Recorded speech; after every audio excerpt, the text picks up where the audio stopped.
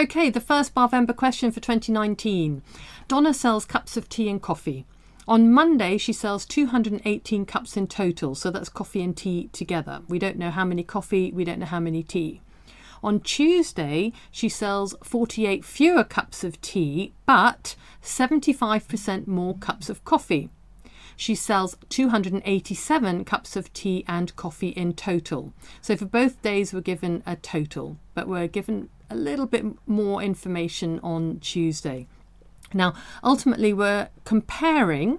Okay, we've got Monday and we've got Tuesday. So I'm going to draw bars to represent Monday and Tuesday and compare them. Okay, so right, let's get going.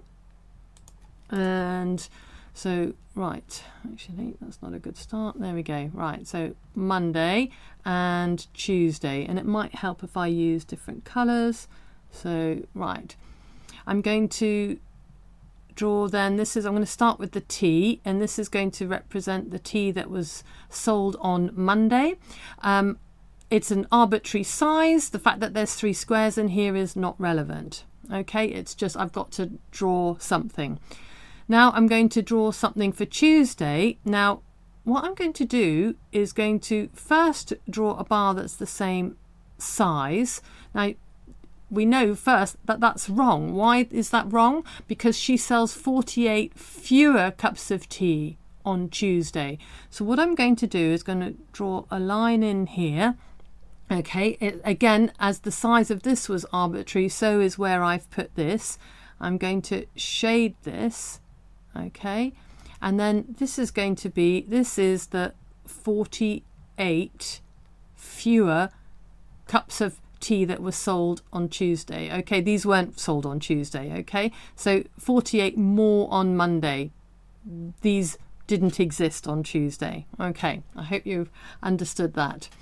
Right, so we've got the tea, and now I want to do the coffee. Okay. Right, let's pick that one. Now, what do we know about the coffee? On Tuesday, she sells 75% more cups of coffee. 75% is 3/4. Okay, so we know we're dealing in quarters. It's always useful when you're doing bar models when we've got fractions that they're nice to draw. So what I'm going to do is for Monday, I'm going to draw a whole that's divided into quarters. Now, the relative size of the coffee compared to the tea is not relevant here. I'm just drawing this now. This is quarters. This is the whole amount of coffee that was sold on Monday. And Tuesday, we sold the same amount of coffee plus 75%, which is 3/4. So that's 3 more of these. Okay. All right, this is the plus 75%. Okay, right, let's put some numbers in then. We know that Monday was 218 in total. Okay, Tuesday, I'm told that it was 287 cups of tea and coffee in total. Okay, so this, ignore that, plus all of this part is 287. But in my diagram, I've included this 48, okay, in this bar here. So I'm going to put that in here. So 287 plus 48, okay, which gives me 335. That's this model here. Okay, and the reason I've done that is because I can then focus in on this difference here.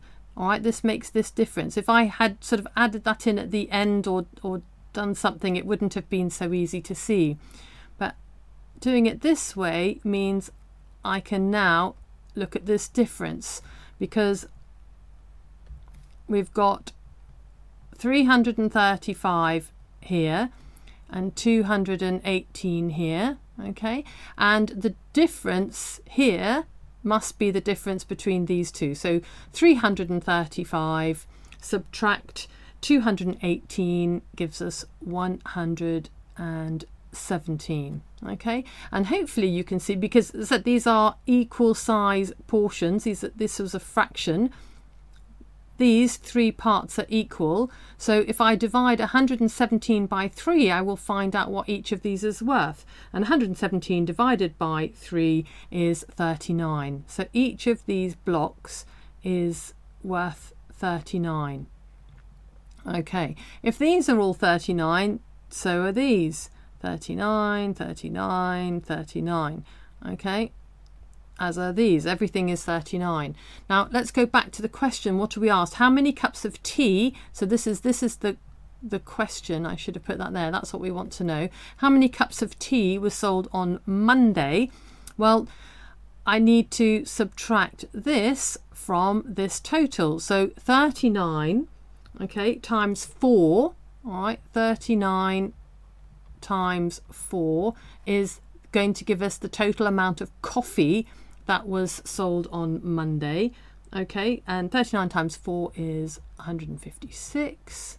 Okay, 218 subtract 156 gives us 62. So this amount, the tea, is 62 cups of tea. Okay, I hope that helps.